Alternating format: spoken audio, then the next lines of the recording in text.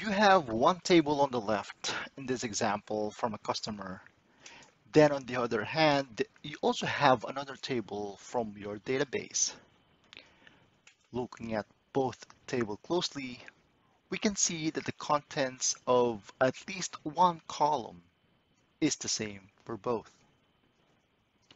Now, you're being asked to get the data from one of the column in table 2 to each corresponding row in table 1. Now the question is, how can we get the equivalent or corresponding data from one table to the other? If your answer to that question is a simple VLOOKUP, then I have a much better way to share, and this video is for you.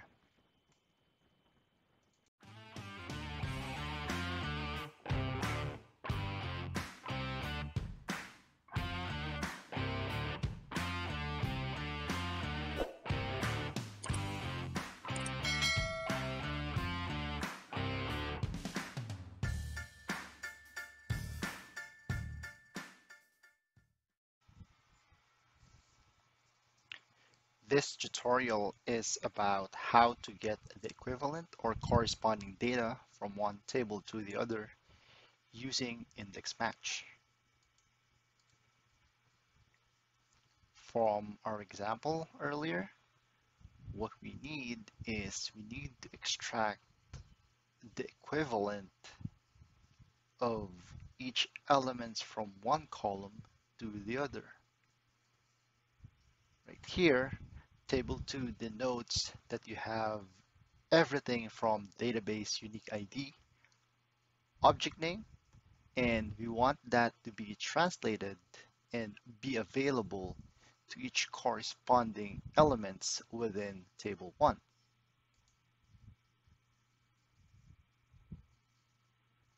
As I mentioned on the introduction, VLOOKUP can be used, but based on experience, it has a set of downside. Now, I'd like to introduce index match, which are both standard Excel functions and solves all those issues with VLOOKUP, as you can see from this comparison. All the limitations of VLOOKUP, like column restrictions, additional or removed columns, as well as searching for the entire array that drains your machine's resources, can be addressed by using index match.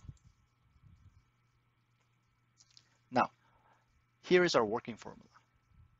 For those that are not familiar with Excel functions, I can translate them for you.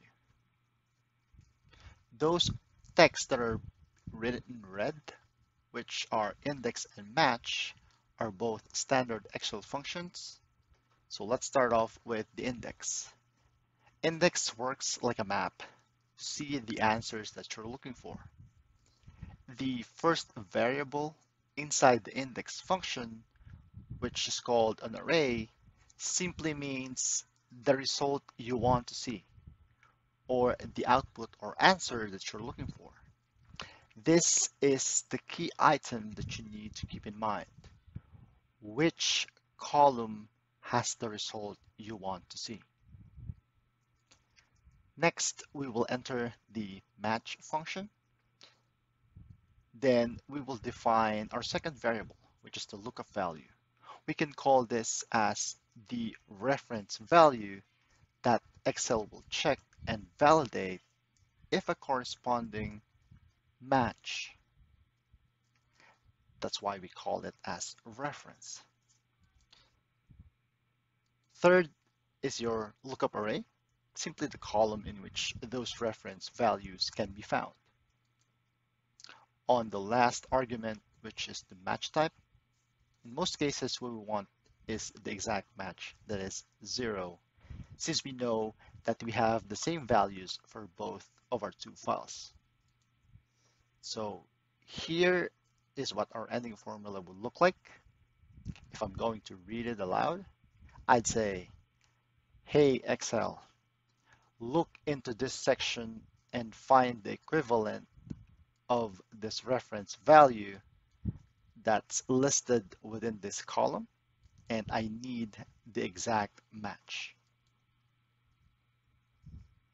Some notable items though. For us to be successful in this exercise, we will need to make sure that the two files or tables would be working on meeting these requirements. The data or content on the source column on the first file has an exact match to that of the other or the second file, or else it will return a null value. In some cases, if your formula is not working, just copy and paste your data on a new workbook or worksheet, as there may be some formatting issues on the current file that you're working on. Third, the array length where we used the index function should be the same with the array length of the match. And lastly, take note that match will not work if there's a mix of columns and rows, because Excel will not know if it is supposed to look horizontal or vertical. It must be one way only.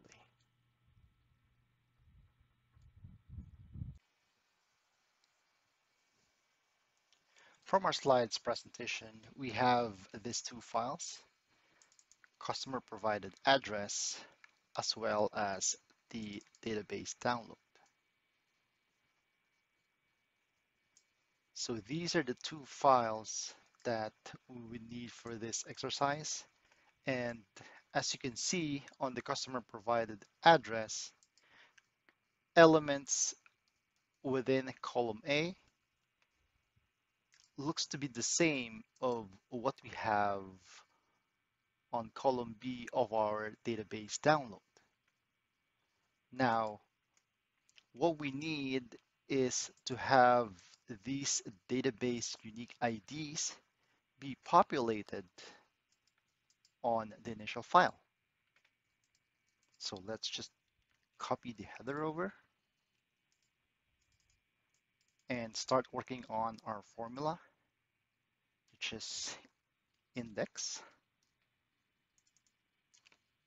and the result we want to see, and that is the contents of column A. So we're just going to add that column. Going back to our formula, we're going to do match, and we're going to look for the reference value or the object that you need. For E2 right here, we want this site name, comma, then lookup array, which is on the other file that we want Excel to look up to, or the column where the reference value can be found, and that is column B, comma, and then we're going to do 0 as an exact match, and there you go.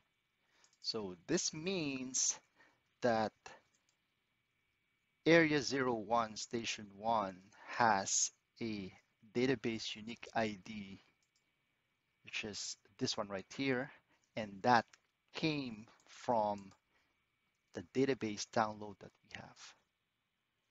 So if you want to go through everything else, just double click it. So it's that easy.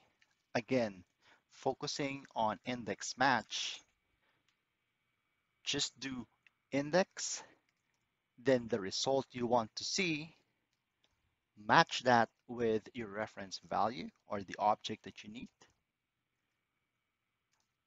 Lookup array, which is the column where the reference value can be found, and 0 as the exact match. And there you go.